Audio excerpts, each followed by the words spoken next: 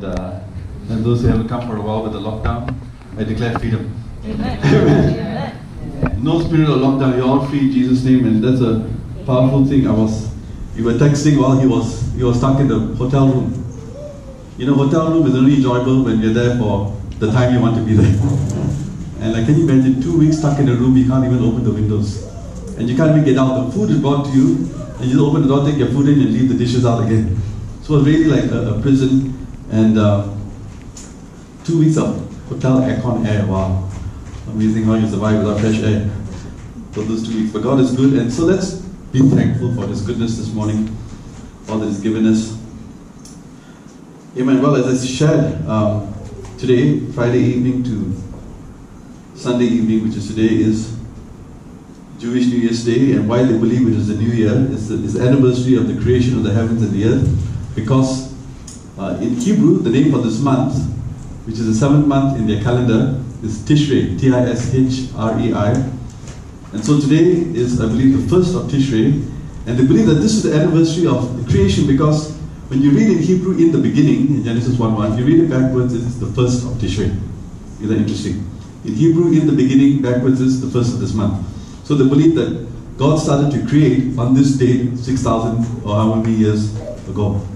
And not only that, this is called the Feast of Trumpets, because they believe on this date you will hear the trumpet call 1 year, whenever it is, but between this weekend, Friday to Sunday, whichever year it is, the Lord will return. But let's prepare our hearts for the Word of God. And I know that we have a big temptation here. It's a beautiful view. Right? So don't let the enemy steal His Word. But I believe God wants to do something new in our lives, in this church. And so let's open in prayer. Father, we just thank you for your presence. We thank you for each one here, Lord. We thank you for your calling upon their lives. We thank you, Lord, that you awaken their ears and their hearts to see your plan and purpose for them, Lord. Even in what they're doing, Lord, that they are, at the end of the day, ministers for you. Sons and daughters of you, Lord, in their place of their influence, in their office, in their homes, with their friends, colleagues, relatives, Lord. You may your word this morning go forth and not return to you empty, but accomplish what you please and prosper the reason for which you sent it. Thank you, Lord, for giving us ears to hear your voice, for transforming us with the power of your word, Lord, renewing our minds to the mind of Christ the Son, that our hearts would be transformed, and that we would increase in the awareness of your presence, of your peace, of your joy, of your power, that you are greater than any giant, you are greater than any valley. And we thank you, Lord, for the new thing, even as this is a new beginning in your calendar, Lord. We declare a new beginning for each one of us in this house, in Jesus' name. Amen. Amen.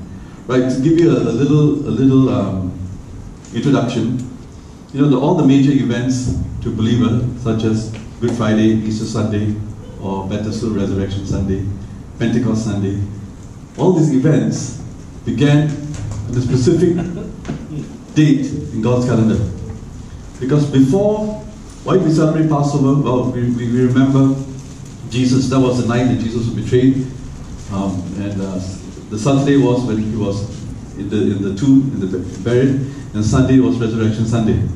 Now, before Jesus was born, on those very dates, those exact dates, hundreds of years earlier, if not more, the Jews would celebrate the barley harvest. The barley harvest. So you find that not only was so every year on that date, the Jews would come together and celebrate the harvest, and on Passover they would remember, not only would they celebrate the harvest, but they would remember the deliverance from Egypt.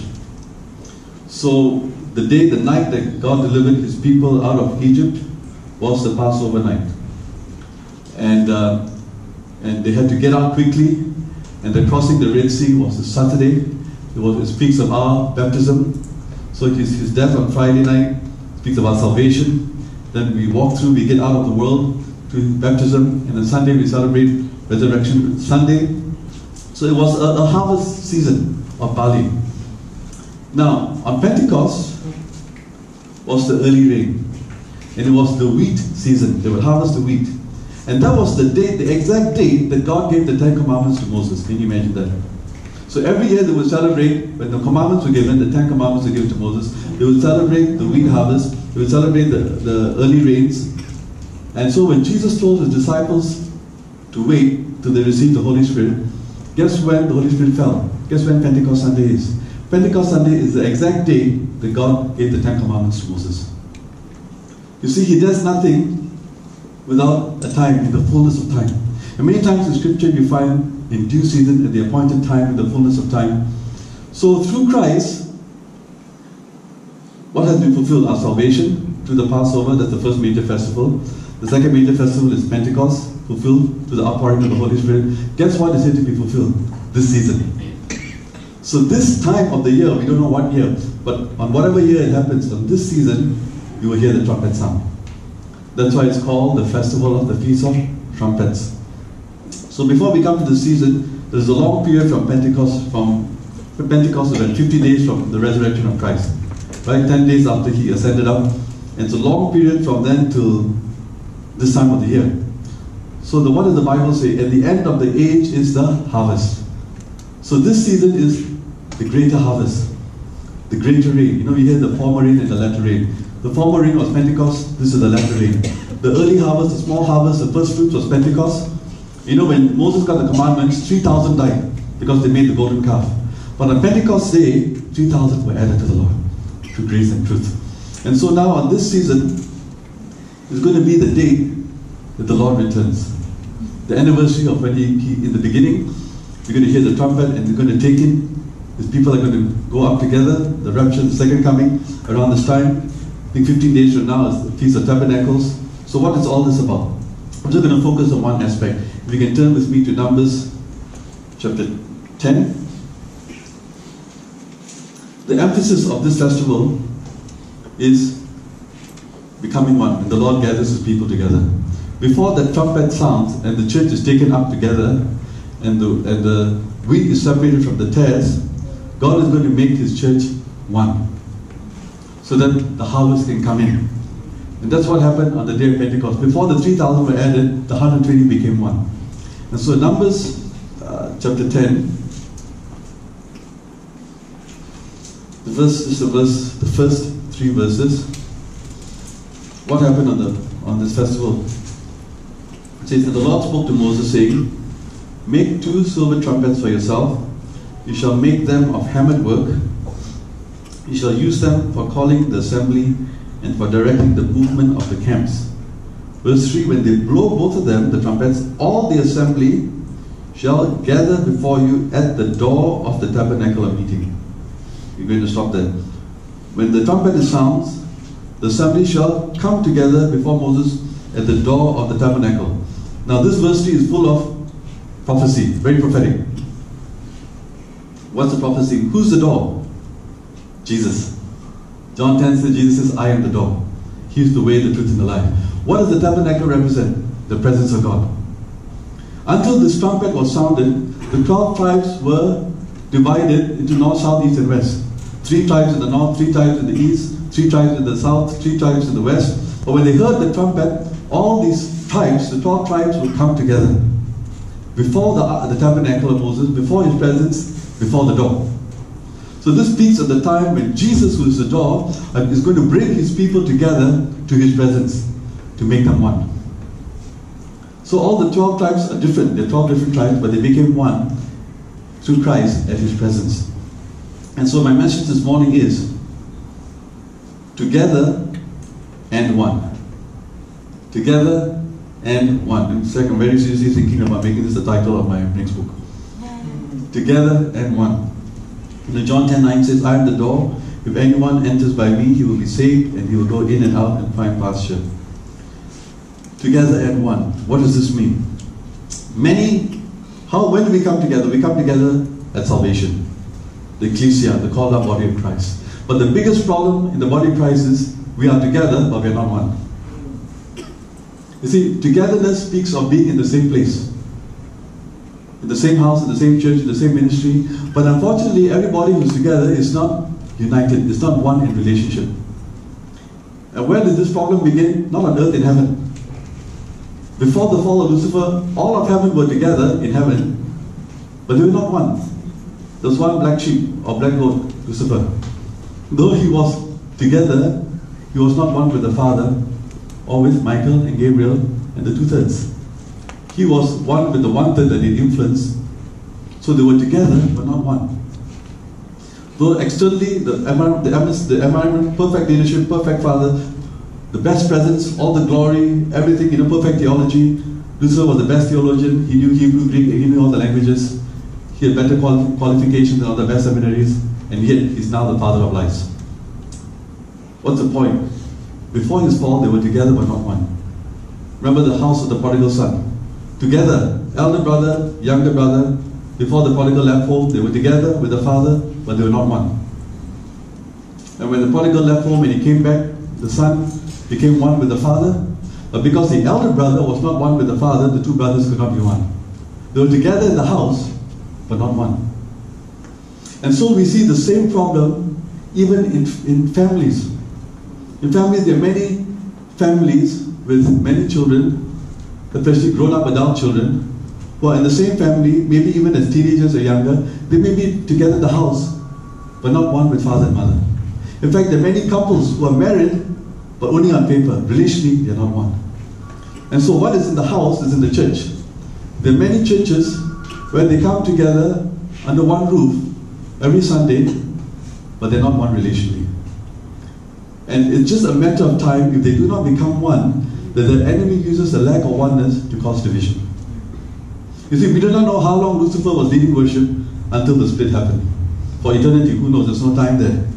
And suddenly, because he was not one, the division happened. And we don't know how long the elder brother and prodigal were serving together. They were together for a long time, and suddenly there was a split. The prodigal took off. Thank God he came to his senses, came back, became one with the father. But until the elder brother would become one with the father, they could not be one. And so we do not know when something bad may happen in any church or ministry until and unless they become one. And so a lack of oneness is the greatest reason why division happens in the body of Christ. You see, it is not enough to come together through salvation. The millions that came out of Egypt were together, but they were not one. In fact, of the 12 elders of the 12 tribes that spied the promised land, only 2 are one, Joshua and Caleb. But because the majority were not one with Joshua and Caleb, the generation all died. And so we got to ask ourselves, Lord, and this is the prayer of Jesus in John 17. Father, may they be one as you and I are one. Many call this the unanswered prayer of Jesus. And the difference between this is this. When you're not one, though you're together, just being together, you can achieve great things. You can accomplish much. Right? I mean, you look at all the greatest companies that achieve great things. Even what made the first Neil Armstrong to land on the moon, what made it possible to build a plane, to build the shuttle, the rocket, to build computers, everything we see today. It was a team of people working together, but they were not one relationally. But they're focused on the task. So is it possible to achieve great things because you're together, but doesn't mean you're relationally healthy. And so in the body of Christ, it's possible to build a big ministry like a big corporation, simply based on your gifts and your talents and your abilities. But if you're not one relationally with those you're working with in the body of Christ, you can be successful but not healthy. You can achieve much, but without health. And so what's the difference? And this is why Jesus said, look, I'm standing outside. I want my house to become one with my presence at the center. He's the door. He said, if any man hear my voice, let him open the door. I've got to be the center of your work. And so the question is, what is God doing? I believe this is the season, the festival of trumpets, where God is waking up the church to hear his voice, to turn their hearts towards him as sons and daughters. Because where does oneness begin? What was the first thing to change between the prodigal son? It was with his father. See, only when the elder brother would turn his heart to the father would the two brothers be one. So unity or oneness as sons and daughters is the foundation for unity as brothers and sisters. If some children love the parents and some children don't, the children can never be one. So the foundation of oneness as brothers and sisters begins as sons and daughters to the head, to the common authority.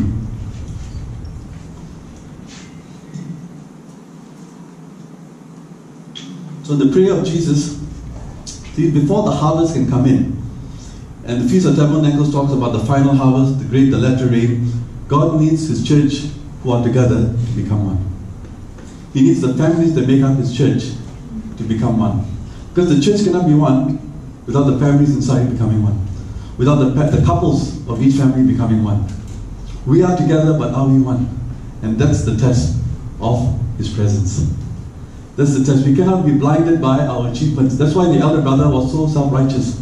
He said, Father, how could you throw a party for your prodigal son who wasted your inheritance, and I'm working so hard, you don't give me a party?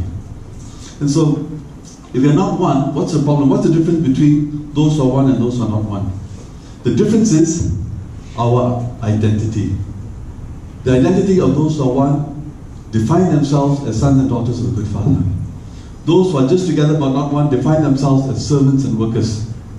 They define themselves by what they can do, by their accomplishments, but not by their relationship. They see God as the big boss, as the employer, as the judge, but not as a father. And so, those who are not one, many times the conflict among Christians is between two mindsets. The mindset of the lack of oneness began with Lucifer. He was in heaven, serving well, very anointed, excellent worship leader, but not one with the Father. And so because he was not one with the Father, he could not be one with Michael and Gabriel. You see, he breaks down this way first. When this way is one, this way becomes one. All those who are one up come one this way. But when this way breaks, we cannot be one with those who are not one with the Father. And so, we need to ask ourselves. So Jesus asked this question before he gave Peter the keys, before he appointed his leader. He said, disciples, who do you say I am? That was really a question of identity. And you notice before Jesus started ministry, what happened at his baptism? When he came out of the waters, what did the Father say? The Father established his identity. This is my beloved. Are you sure? Yes. Beloved what? Son. Not beloved servant? Not beloved slave? Not beloved worker? No. But son. Jesus was the greatest server, but he did not serve as a servant, he served as a son. That's why he would be so patient for 30 years. If he was not a son, he'd get very impatient. He'd say, Father, I'm already 18 years old. Get me out of the house. Why submit to the imperfect people Joseph and Mary? I created them in sin. We are perfect.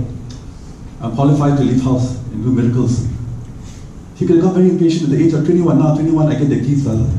Let me out to heal the sick, raise the dead. Do all that you sent me. But no. What was the key to his patience? He was a son. Only sons can wait. Servants get very impatient. And when they get impatient, they get angry with the boss. So Jesus, as a son, was willing to wait. He wasn't just sleeping all day. He was serving. For 30 years, he was serving in the house. As a son, as the eldest brother. Serving imperfect leaders, serving imperfect brothers and sisters who didn't believe him. He was very faithful in the little things, faithful in what was his parents. He was faithful as a son. And so, when Jesus asked the disciples, who do you say I am? I don't know how many of them remembered what the Father said when he was baptized, how many were there. But the right answer which Peter gave was, you are Christ, the Son of the living God. See, the problem is today many don't have that identity as sons because they see Jesus as a servant.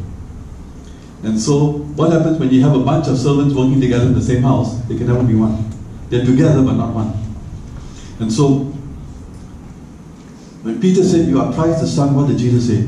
Flesh and blood has not revealed this to you, but my Father in heaven.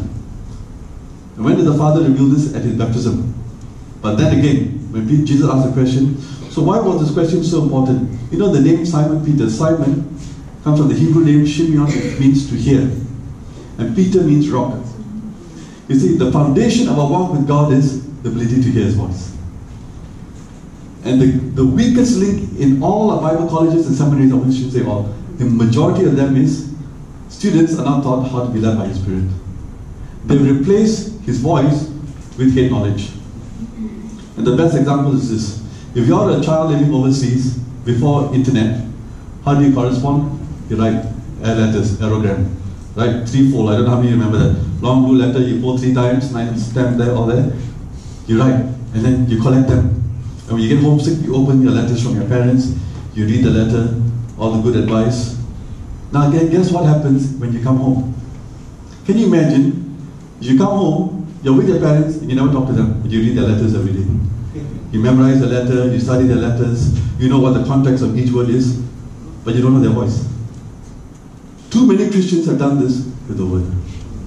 See, the Word is available before you were saved. You can buy it in the bookshop. But when you get saved, the Spirit of the living God is in you, you cannot make that the foundation. It's His voice that you got to know. 7 times in Revelation, he that has ears to hear, let him hear. Not he that has brains to study, let him study. Or he that has eyes to read, let him read. He that has ears to hear, because this was not from eternity. The printed word only came much later. How did Abraham walk with God? How did Enoch walk with God before the printed Bible? And the biggest mistake is today is we have replaced relationship with the living word with head knowledge of the written word. We know all the letter, but we don't know the spirit. Why? Because that comes from our identity of servants, we're not sons. You see, when the servant works in your house, they don't know the Father's voice. They only know how to do their job. But they don't know the heart of the Father. And so Jesus asked this question. Simon Peter means ear and rock. If we want to walk in spiritual health, we want to walk with God and be blessed, we need to have ears to hear His voice. And I believe many of you are hearing, but you don't know you're hearing His voice. God is speaking. God is speaking, but you must be aware that it's His voice. And there's 3 voices. God's voice, the voice of the flesh, and the voice of the devil. And I think Dad used to say this. When it comes to the devil's voice, a lot of fear. When it comes to your voice, you love it very much. Very easy to do. Very easy to obey. When God speaks, there is peace. There may be a bit of fear, but there is peace, though it may not be easy what He wants you to do. But God wants you to recognize His voice. So the foundation is ears to hear His voice. Jesus said to the devil, and the devil said, make these stones into bread. What did Jesus say? Man shall not live by bread alone, but by every letter written in the Old Testament. Every word. He said that? But by all that is written by the law and the prophets? No. Man shall not live by bread alone, but by every word proceeds from? Right, not the scrolls that were written, but from the mouth of the living God. And Jesus told this to the religious leaders. He said, look, you study the scriptures diligently, but you don't come to me for life. May we never replace relationship with the living word with the written word.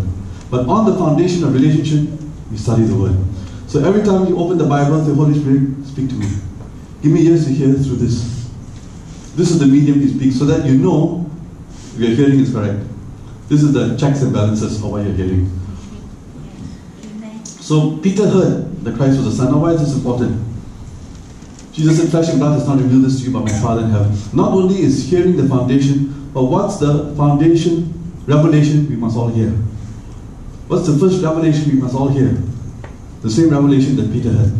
Who is Jesus to you? Is He a servant or is He a son to you? If Jesus is a servant to you, if Peter said, hey Jesus, you're the greatest servant, now surely you are Christ, the servant of the living God. Then what happens? You will see God as the boss that the servant works for. And if you see God as a boss and not as a father, then you will define yourself as a servant. And how many of you know that servants can never be one? You can work together as servants, but you never can be one as sons and daughters. So this was so important. So when Peter had the revelation, Jesus said, you're qualified to get the keys. Peter, here are the keys of the kingdom. And so the question is, God's heart for each one of you is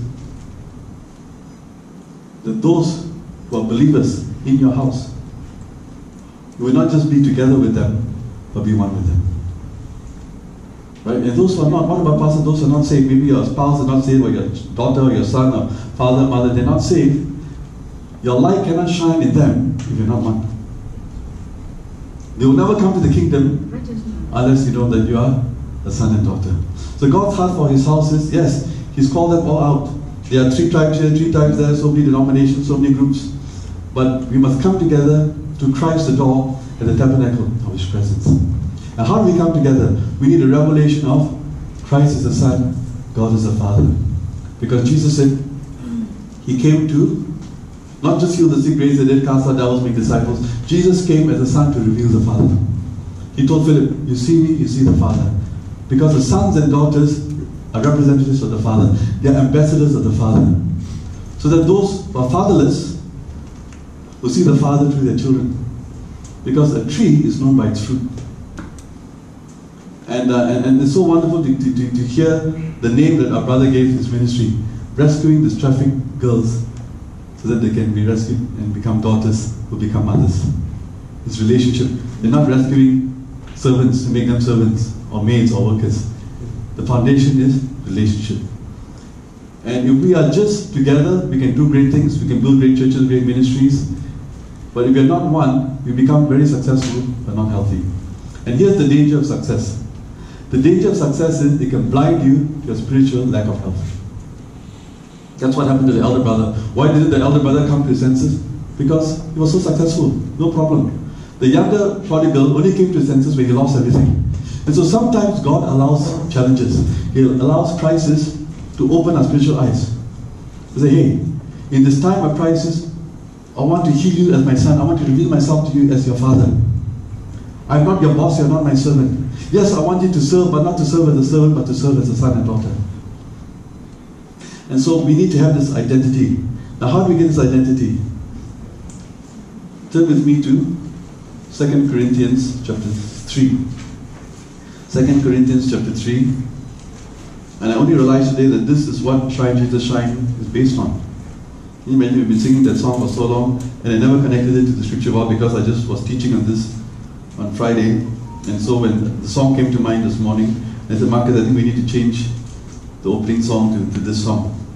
2 Corinthians chapter 3 verse 18.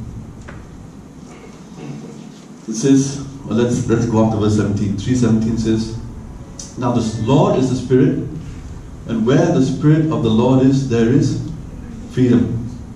You know, John says, you shall know the truth, and the truth shall set you free. So where the Spirit of the Lord is, when the presence of the Lordship of Christ is, there is liberty. Liberty for what? Freedom for what? Verse 18.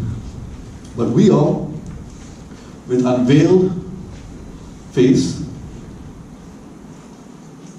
beholding as in a mirror the glory of the Lord, are being transformed into the same image from glory to glory by the Spirit of the Lord.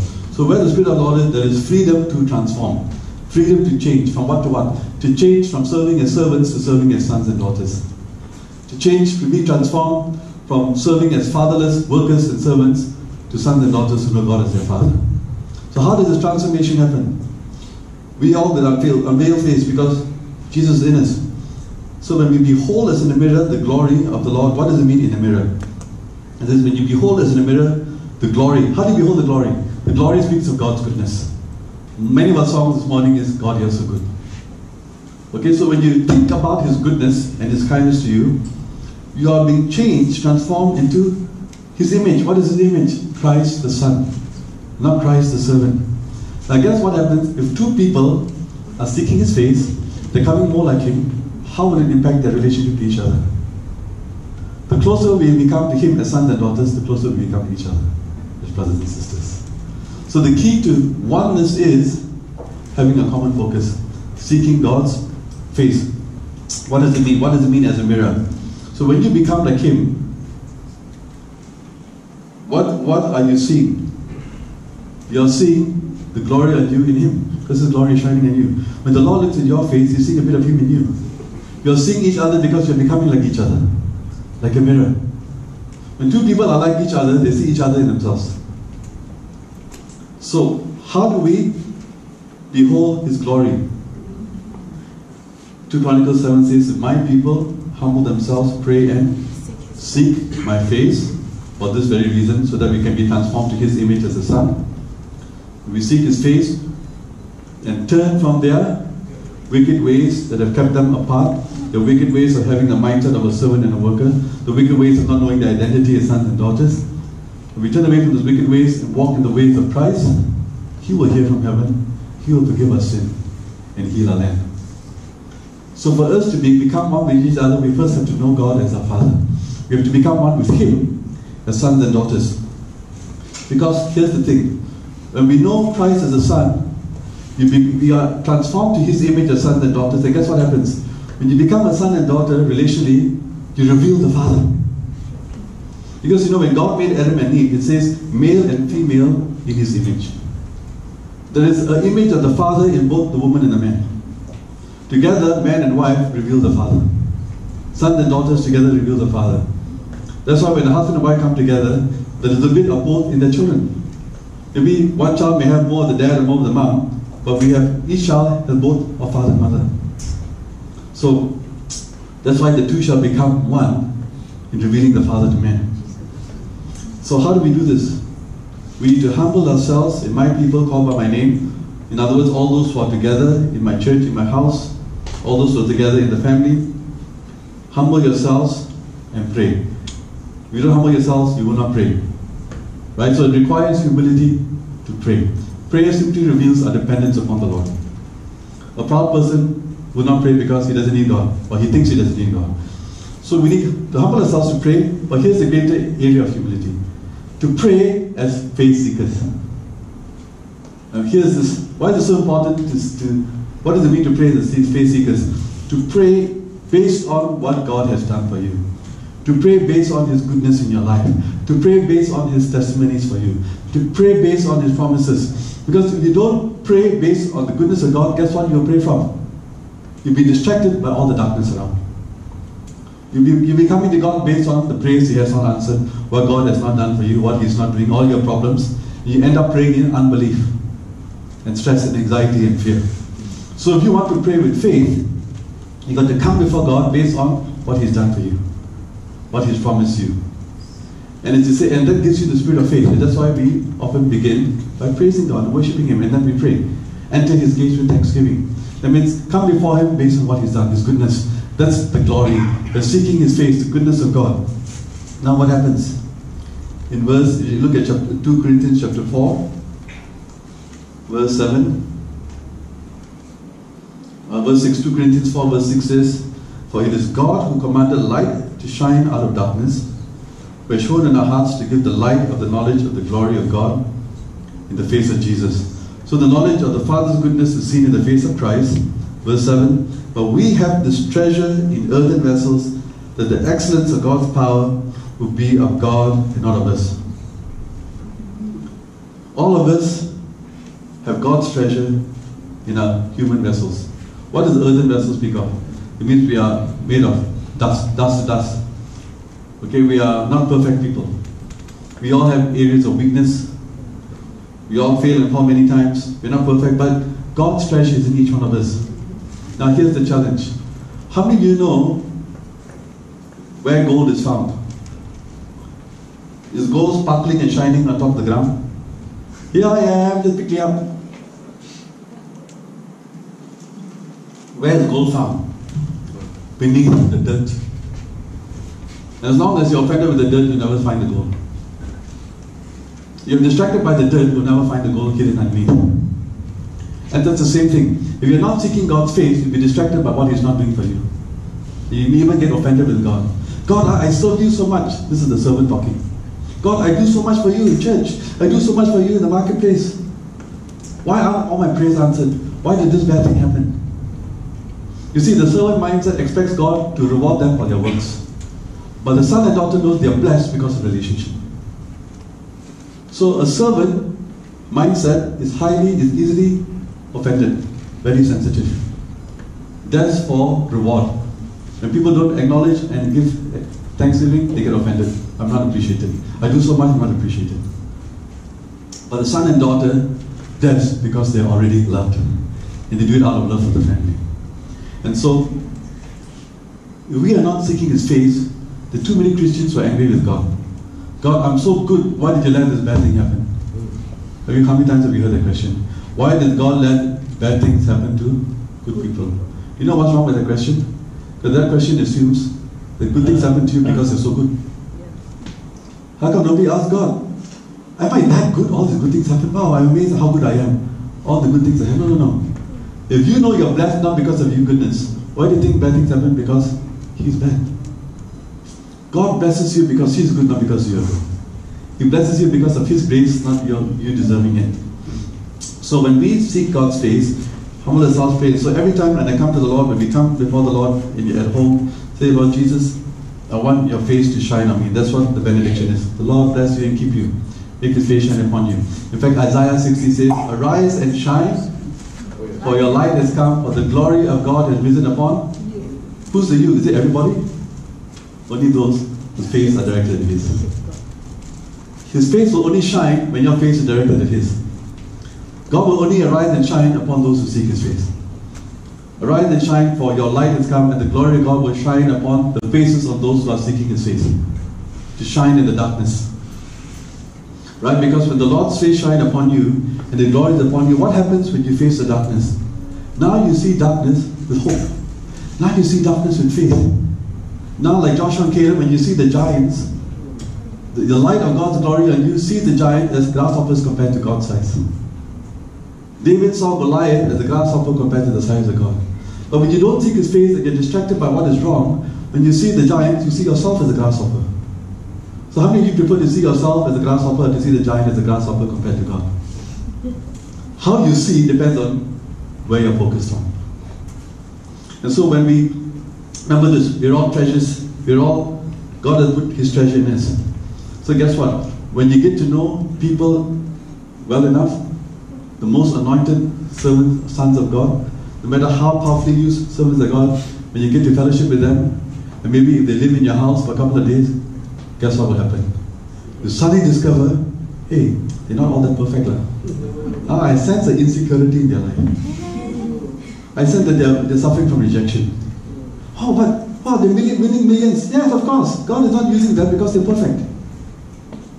See, many times we assume the more God uses us because the more perfect we are. No matter how powerfully God uses us, the treasure is under the dirt. Because you're always a work in progress. So the thing is, sometimes we elevate men and women of God because we don't really know them. You want to know somebody? Ask their spouse and children. And you'll discover that you have the good, the bad, and the ugly in everybody. But despite the bad and the ugly, because of God's treasure in it, He can still use us mightily. So never think you're not good enough for God to use you. He doesn't want to use you because you're perfect, but because you're His child. Because His treasure is inside you. And only when we can seek His face, when we're no longer distracted by the problems, and His face shines upon us, now guess what happens?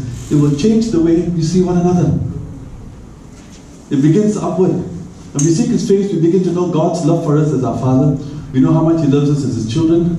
And now when we look at one another, we will no longer be distracted by the earthen vessel. We will no longer see people as, why are you that kind of person? How God uses you amazes me. How can God use this kind of fellow? No. When you seek God's face, you see His treasure in each one and know that God uses us not because we're perfect, but so that, what's the reason? 1 Corinthians 4:7, so that He will get all the glory. You know what? Because if He uses us because we're perfect, we become proud. You know why I'm used by God? Because I'm so good. Because I pray 6 hours a day. I fast 35 days every month. I pray and fast 25 hours a day. And so we think that we are anointed and used because of all that we do. That's the servant mindset. See, the gifts and the calling are without character. All God is looking for is faith. And that's why many will stand before the Lord one day on their gifts and calling and expect to be known. Say, Lord, I did many miracles in your name. I cast out demons in your name. And He will say, if He spoke Malay, you siapa? And you don't know, you didn't see all the miracles I did. Who are you? Jesus probably say, Paul I know, my son I know, but who are you? Go. And the servant mindset expects to be recognized by God because of what they do. But the kingdom of God is not made up of an orphanage or a factory or a home for workers and servants. It's a family led by a father who has sons and daughters. Heaven is called a family. You know why? Because it's led by a father. Family is Father's house. And when we get saved, we receive the spirit of adoption to be called sons and daughters, free from fear. Free from fear. So this season, I believe God is doing a shaking up. People are going to hear that sound in their ears, like Peter had a revelation. Hey, Christ is the Son. God is my Father. I am blessed because I'm His child, not because of what I can do for Him. And now when you see the darkness and you see the problems and the challenges, no longer do you lose your faith. You see the darkness with His glory upon your face. Because now you are seeking His face. In other words, everything you do is in response to God's goodness. And that is how Jesus could sleep in the storm. He did not lose his peace because the boat was rocking. He could sleep in peace because he was sleeping in God's presence. And from the place of peace, he could speak to the storm and say, be still. So no matter how bad the world looks like around us, no matter how dark it is, though we don't know when a vaccine will come out, how long it takes, how long is it MCO, who knows? But guess what? Your peace is not based on that. Your joy is not based on that. Let the light of God's glory upon you shine in the uncertainty of the future. Shine in the uncertainty of your challenges. And so when you begin to see darkness with light, you begin to see one another with His light. And so what God is beginning to do from now, and this is really the message of this house, becoming one. Couples, families becoming one. Families of families, local churches becoming one. We have lots of people together, in different ministries, in different homes, in different churches, but very few are really one. And that is why division keeps happening. That is why there is no life. There's great achievement, but no presence of God. No peace. No joy. People are serving frustrated with each other, provoked at one another, competitive, insecure, intimidated, strife, jealousy, unforgiveness. Successful, but not healthy. Don't build your muscle and neglect your internal health. You see, your body, your muscles can only do so much provided your organs inside, which are hidden, are healthy. And those internal organs is your relational health as sons and daughters to God, and as one another, as brothers and sisters. So we're going to take communion. This is basically my message. I'm going to go into how this fits in with Jesus being the way, the truth, and the life. He is the door. He is the way to the presence of God. He is the truth that sets us free to transform. He is the life that is the light of God's glory. The goodness, the glory of the Father upon us. And so your prayer, my prayer is, Father, I thank you for those who are together in this house. I thank you for those in my family. Father, my prayer is that those who are together will also become one. Because how good and pleasant it is when brethren dwell together in unity. Not when servants dwell together, cannot. Workers can never dwell in unity, but only brothers can. Who are first one as sons and daughters. For there the Lord commands the blessing of life. That life is the glory of God. That life is the presence of the tabernacle through Jesus the door. And so as the church becomes together as one, and I believe this is why God has allowed the MCO. You know why? He's bringing families together from far, working all over the world. Many times parents are divided for employment. But now many have to come together because of the job situation. And so God is forcing extended time with family members to make those who are together one, relationally. And to become one, we've got to see the treasure in them. Not be distracted by how they upset us, how they offended us, how they let us down, but see how God has used them to be a blessing to us. We've got to define them by the treasure and not define them by the flesh. We've got to see God as the goodness to us and not God as why you let this thing happen to me. So first it begins, how do we see God? Do we see Him as the Father who's blessed us so much? I mean, we can see Him as the Father who's blessed us and not as, I mean, can you imagine? Jesus, how did you let your own cousin John the Baptist be beheaded? Your own relative. He prepared the way for you, He baptized you, and you let Him be arrested and be have His head chopped off? Doesn't make sense. But you know one of the last things Jesus told Him to His disciples? Blessed is he who is not offended because of me.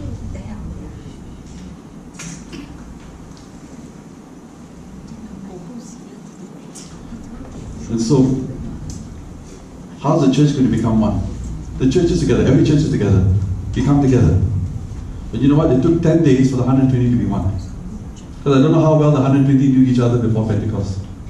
So they probably came in as strangers. Yes, we had the family of Jesus, we had the 12, we had the disciples, the apostles. But many of them didn't know each other. But I think 24/7 for 10 days they finally became one. And before the Spirit came out, they said they were in one place, in one accord. So God wants to do this in your house. God wants to do this with your spouse, with your children. So that His light upon you can shine in those who are your relatives but not saved. See, this is the key to evangelism. That's why we are called the light. We cannot be the light in the darkness if His face is not shining upon us. We owe it to our unsaved family members to be faith seekers. So that you will not react or offended by their darkness, or you see them with the light of hope as faith seekers. When we are together as one and God's goodness shines upon us, those who do not know the Lord will be impacted. And many of us are together with relatives who are not saved. Or maybe with relatives who may be saved, but they're not really united. They're not one with us. They could be in your house, they could be in your city. And so it's so important. The world needs us to be faith seekers, so that His glory will shine upon you and me. So that we will not only be together as servants, but together as sons and daughters. To know the Father's love. Is love being given out? You can hand out the bread and the cup. Thank you.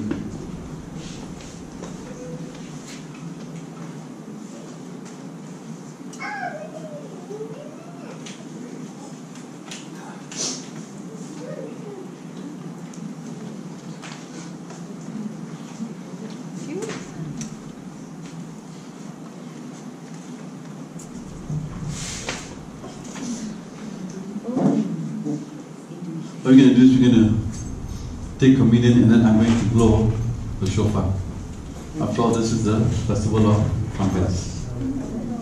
And just as the shofar, the trumpet was blown, and the 12 tribes came from the north, south, east, and west, we have come together this day under this roof.